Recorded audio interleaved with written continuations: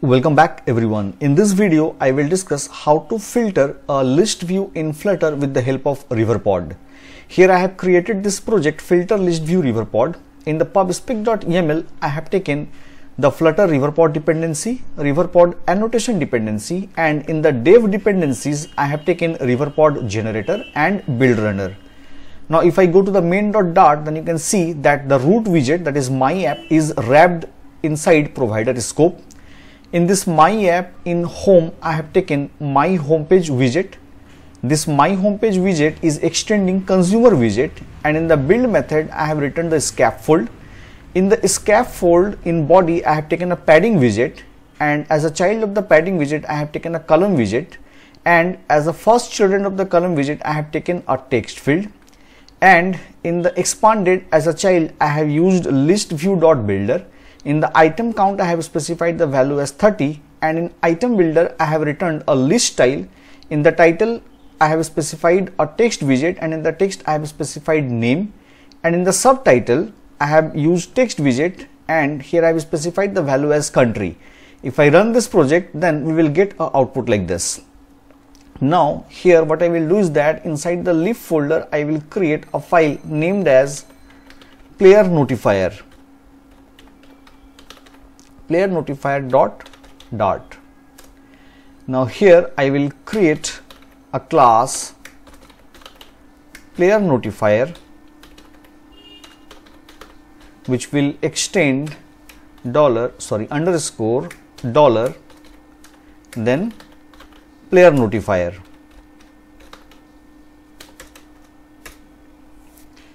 And I will use @Riverpod, but before that let me move to pubspec.yaml and let me save this file. Now if I go to player notifier, then here I can use @Riverpod annotation. Now here I need to override the build method, so here I will use @override and I will use the build method. Now inside this build method, I need to return the state. Here what I will do is that here I have created a list of map. I will simply copy this here, and in the build I will return this all players. This means as a state I am returning this value which has been contained inside all players. Now this all player contains different player names of different countries, right? Now here I will use part, then player notifier .g.dart. Now I will go to the terminal, and in the terminal I will run the command .run build_runner watch. Now it will take some time. Yes, now this command has worked and it has created this player notifier.g.dart inside the lib folder, right? Now let me move to this class once again. Now here I will create a function void filter player, and what this function will take? This function will take the player name.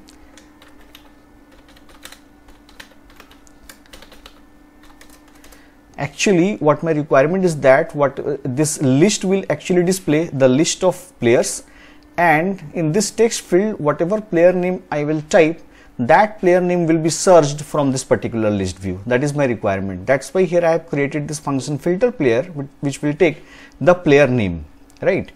Now here I will declare a variable list of map of string dynamic, and let me give the variable name as results, and let me initialize it with empty value.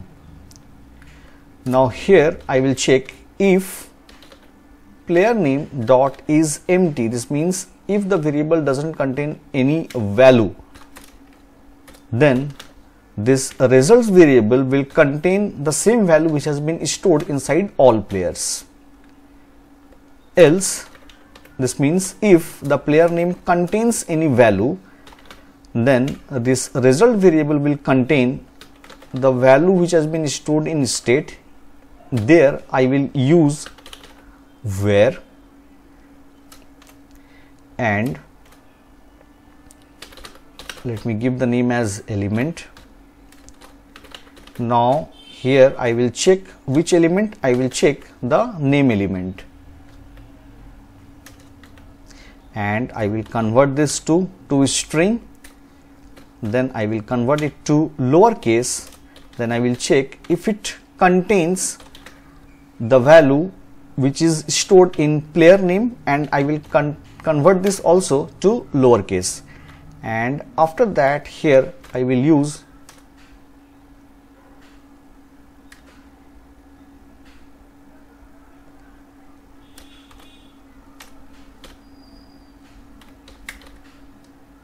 the toList method.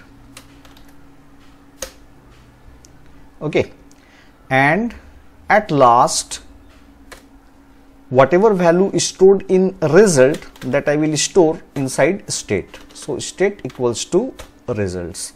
So if the player name is empty, then a result will contain the value which is stored inside all players, and that will eventually be the value of state.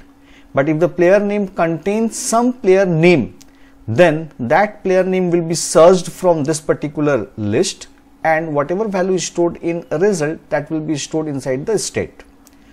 Now I will go to main.dart. In main.dart, inside this build method, here I will declare a variable final players equals to ref.watch, and here I will watch what? I will watch player notifier provider. Now to this text field, here I need to use onChanged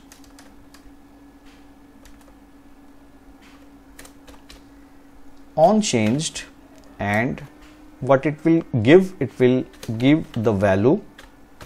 This means whatever we will type in the text field, that will be stored inside this value, and here I will call a ref.read.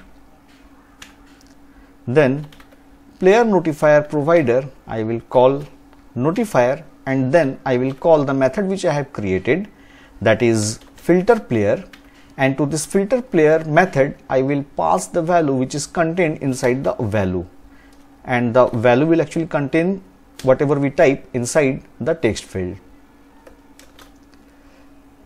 Now let me move to ListView.builder, and in the item count it will be player.length,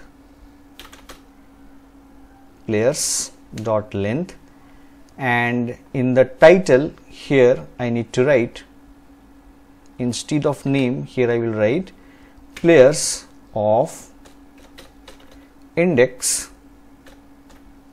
of name. Similarly, in subtitle, in this text widget, instead of country, here I will use country.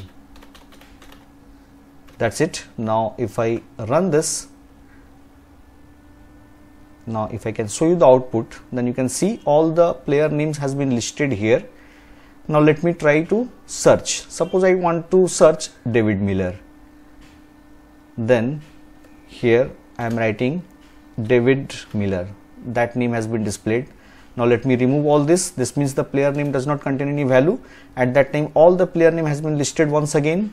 Now suppose I am trying to search, let it be Glenn Maxwell. This value has been displayed. Let me remove this. Then again all player name has been listed.